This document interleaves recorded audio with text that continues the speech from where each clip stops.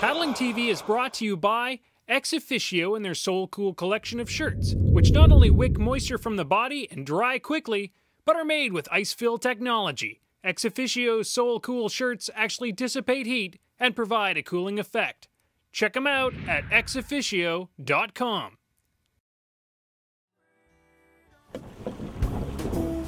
The best places to launch or land a canoe are beaches or other shallow shorelines.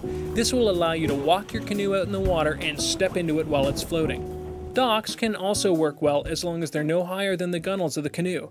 Much more than that and you'll have to make a precarious step downward. If you're paddling tandem, one person should stabilize the canoe near the center while the other gets in or out. Make sure that when you're getting in or out that you keep your center of gravity as low as possible. Sometimes, you won't just be able to step into the canoe, but you'll have to walk down its length. The trick to doing this is to keep your feet over the center line of the canoe and to hold your paddle across the gunnels as a brace for balance.